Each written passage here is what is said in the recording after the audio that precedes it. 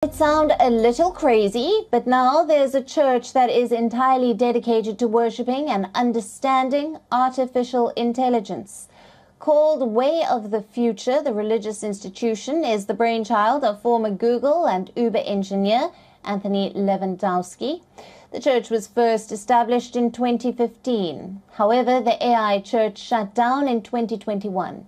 Levandowski, a pioneer of self-driving cars and controversial Silicon Valley figure, announced the return of his AI-dedicated church in a podcast. In the podcast, Levandowski shared that he envisions AI as a force that can bring heaven on earth for humans. Levandowski claims the Way of the Future is a mechanism for people to participate and gain a deeper understanding of artificial intelligence and how it can improve mankind.